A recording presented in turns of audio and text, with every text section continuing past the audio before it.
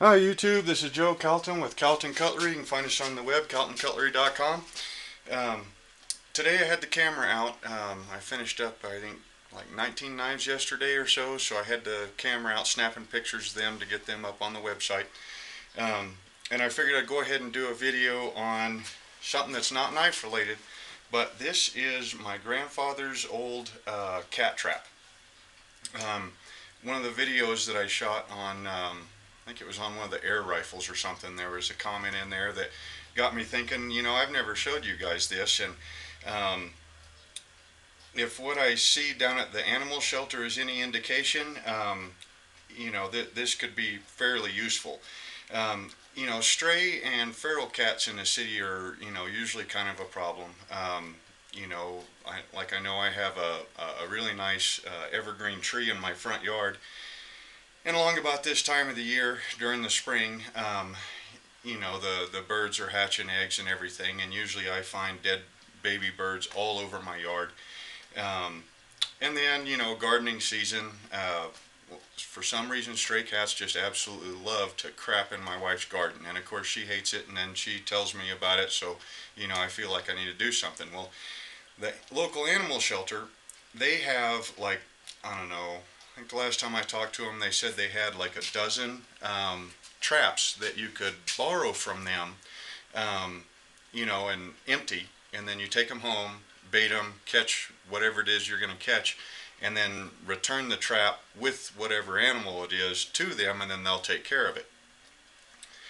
But those traps are always out, so there must be a really high demand for these box traps. Now you can buy the have a heart traps in this size or so, all made out of steel, fairly nice traps. But I want to say they're like 60 or 70 bucks, and with traps, more traps are more better. So if you've got one animal you want to catch, if you set 3 traps, then there's 3 times more likelihood that you'll catch it. So anyway, this is my grandfather's old cat trap. He actually built it to catch squirrels, but he ended up catching more cats than squirrels, so he just started catching cats with it, because he had a huge garden and they were constantly in there digging. Anyway, so this trap is made out of scrap. Okay, so I'll give you some kind of rough dimensions on it, but pretty much just build it out of whatever scrap that you have laying around. So this one is 28 inches long, 13.5 inches tall, 12 inches wide. The opening on the end here is 8 3/4 by, I got it set, so let's see, if 8 3/4 wide by 10 inches tall. And this one is made out of 2x2s and some 1x2s, chicken wire. When I got the trap about, he's been gone for, I want to say I was 20 or so when he passed away, so I've had this trap for almost 20 years. And I've replaced different components on it as they either wore out or got broken. But the frame, the treadle, the uprights for the door, and the back door are all original, along with the hinges and the straps up there. I've added a couple of things to it since, but grab whatever scrap you have, build a box something like this. This one's got a solid floor. Solid floor right there out of probably just 1/4 inch plywood.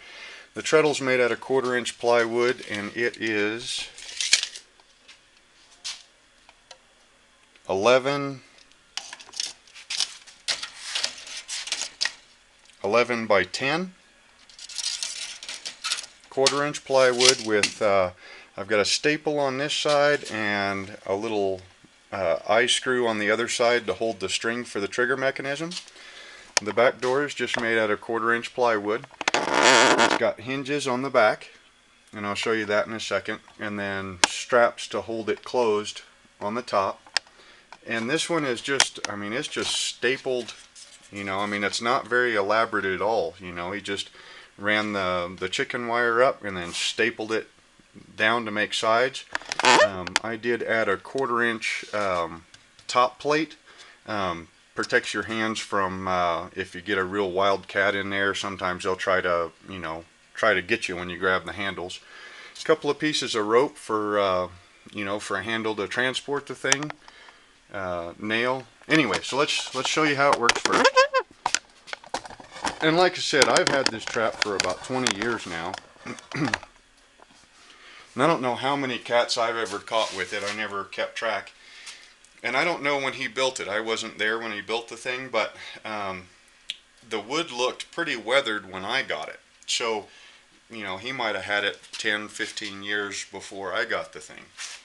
Anyway, so the basic premise here is that this is a live trap. Okay, this trap is not designed to kill, hurt, or anything like that.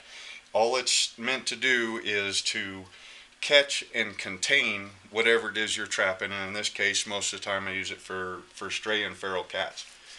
Anyway, so you have the treadle right here, this big old nice wide treadle, and it's got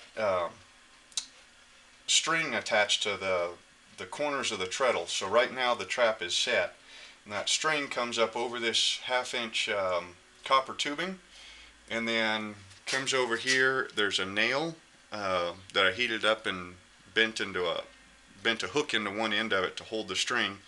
That nail slides through a hole in the plexiglass. Yep, a hole in the plexiglass right here.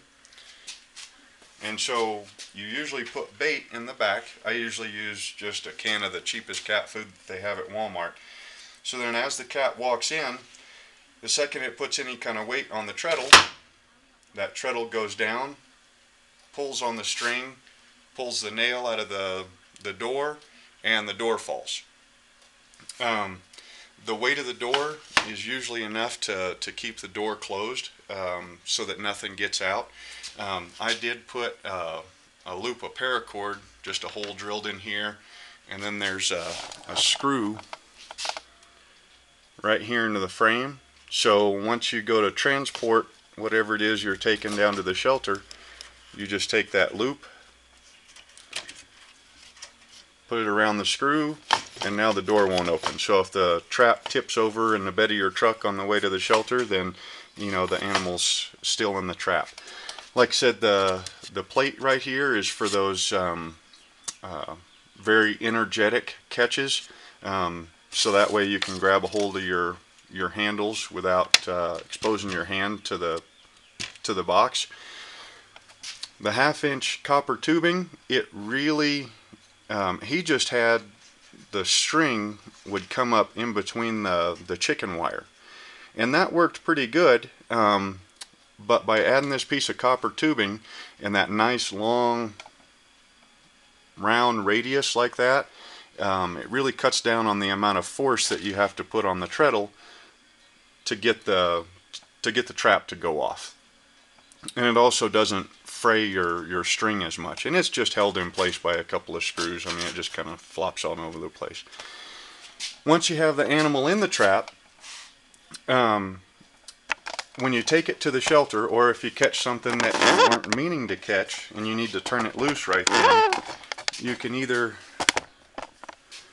just lift up on the door and let whatever it is out, or he put in a door, and it's just got steel hinges on the bottom and these leather straps on the top. You just pop those and the door falls off and your catch can come out. Or at the shelter, let them know about that, and that way, because a lot of times they don't understand how it works. So, and I drop the trap off at the front desk. They take the whole trap with the cat back into the back, and then they turn it loose. So I'm not there when they're working the trap. So that makes it real easy for them to turn whatever it is loose. Let's see. When you're making this door, this part right here is fairly important. You can see there's grooves cut in the uprights, and that's what that door slides on. So it's caught pretty good there. the nail mechanism, like you can see, there's you probably can't see, but there's just an 1/8 inch hole drilled in the plexiglass right here, and that nail fits through there. See it sticking out? Now generally when you set this, I usually set it pretty dang close so it's real sensitive. Now if you're out trapping and the wind is blowing real hard, this trap doesn't care for wind, because the wind will come up here and catch that and trip your trap before you make a catch. So with this style of trap, you have to be pretty careful on your placement. Put it in a fairly sheltered spot if the wind is blowing, or if the wind is blowing that bad and it's, because usually when the wind's blowing it's fairly cold, just wait for a nicer day to set your trap up. Like I said, okay, so here's some of my rules when I'm trapping stray or feral cats. Generally speaking, unless the cat is given, an awful lot of, trouble, like let's say he's at a friend's house and that friend's got a mobile home, and and cats love mobile homes for some reason. And there's some cats that are getting in through the skirting and getting up into the underbelly and then, destroying his insulation. Now in that case, hey, game on, that cat's doing damage, do whatever you can to trap the cat and then get it down to the shelter. If it's just a situation like here at my place where, it's springtime, the cats are chewing up all the wild birds and crapping in the garden, then generally speaking that's not a real big hurry. So if I can avoid trapping in cold nasty weather, I do, because when that cat gets in this trap, see the sides are all open, so it's that cat's stuck in the open, with no shelter or anything. So just because you're trapping something doesn't mean you can't trap with compassion for the animal it is that you're trapping. Okay, so I don't really like to trap in cold weather, just because of that. I generally speaking don't like to trap on the weekends because the shelter's closed. One of my big things when I'm trapping like this is, let's say I catch a cat, I want that cat to spend as little time in this trap as possible, because it's going to be in distress. I mean, it's not used to being in a box like this, and it's exposed to the elements. So I generally only trap Monday through Friday, or maybe not even Friday, maybe Sunday through Thursday. That way the shelter's going to be open and I can take the cat down to the shelter the next day. So no cold weather trapping. I only trap when I can take the box to the shelter, they're open. Generally speaking, I like to check my traps at least a couple of times a day. That way the animal's not sitting in there for too long. If you do happen to catch one and the shelter's closed or the weather's really nasty and you can't get there, generally speaking I take them and bring them into the shop, or stick them in a shed, or the whole trap and everything, just to get them out of the weather. Sometimes you can get, if the can is open and still upright, a lot of times you can get some water in there, keep them a little bit more comfortable while they're waiting to take the trip down to the shelter. But anyways, I mean, if you do build a trap like this, and because you have a cat problem or any other problem, just try to trap with a little bit of compassion. I mean, they're kind of our responsibility, Anyways, but so these traps, honestly, depends on your scrap pile how much how much they'll cost. I did build about a dozen of these a while back for a park that was having a real big problem with stray and feral cats. I mean, they had hundreds of them, and so I went, and way more than just one trap would do. So I built like a dozen of the things. But honestly, I think it came out to maybe $6 or $7 per trap. So way cheaper than the Have-A-Hearts. The trigger mechanism, I think, is a little bit more sensitive than the Have-A-Hearts, but the Have-A-Hearts are better wind resistance on the trap also. And most shelter people know how to work them.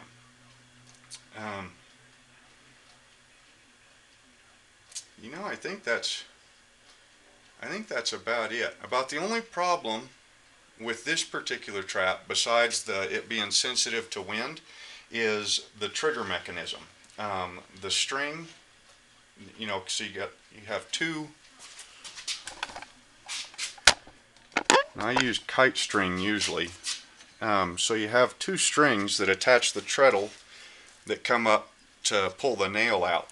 Sometimes you'll get a cat that's extremely upset to be inside this trap, and they will go ballistic. I mean, they'll be, you know, running all over in here. You can see this one has got bite and claw marks. I even had one time actually chewed his way through the chicken wire. Now, I don't know, honestly, I mean, I was there, I saw it, and I still don't believe it, but somehow, I mean, he didn't pull the staples loose, he actually went through the chicken wire.